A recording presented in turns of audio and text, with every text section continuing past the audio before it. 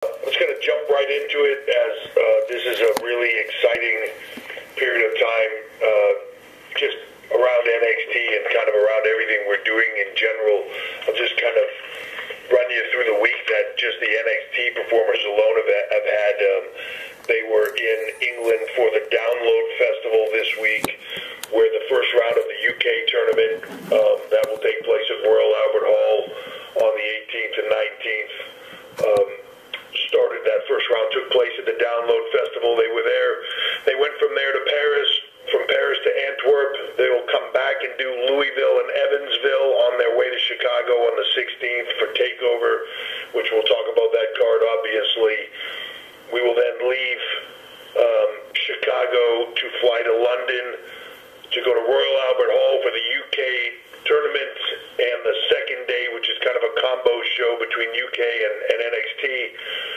That is on the 18th and 19th at Royal Albert Hall. If you saw the UK tournament last year, I think you can see what to expect in this. The level of talent there that we'll be bringing is off the chart, and I'm really excited for that.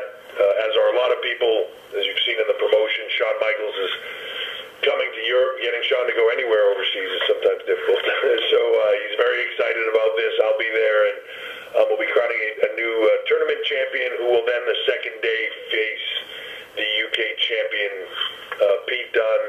There will also be a lot of other matches, NXT Women's Championship match,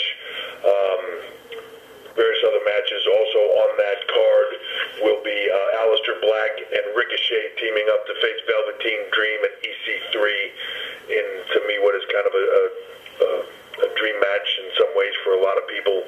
Very epic. North American Championship will be defended, as will the NXT Tag Team Championships as well. Those will be two incredible nights at Royal Albert Hall, and then we will leave there and come back to the U.S.